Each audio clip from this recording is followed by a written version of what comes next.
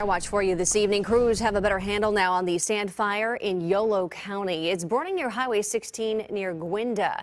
And the fire has burned more than 2,500 acres since Saturday.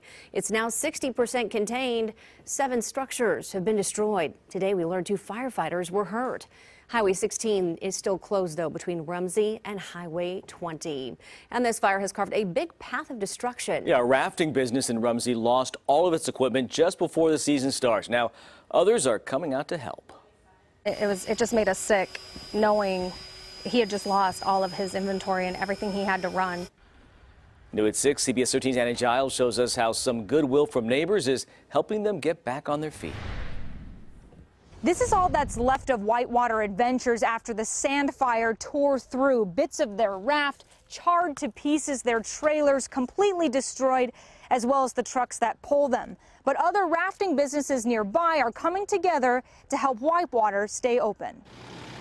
It could have been us. It could have been us just as easy as him. And, you know, I would hope he would do the same thing for us.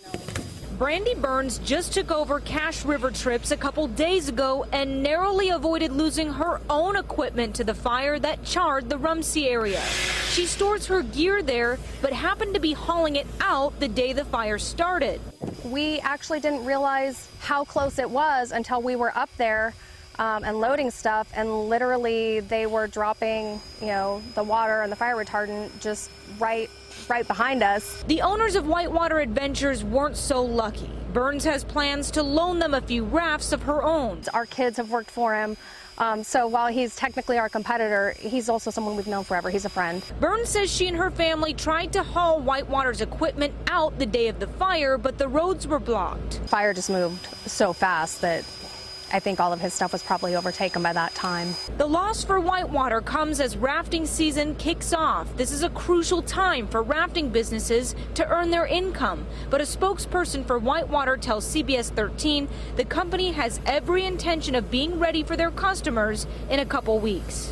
Right next to where Whitewater's equipment burnt down here, there is so much other damage. I spoke with one man who said he lost a storage shed completely burnt to the ground.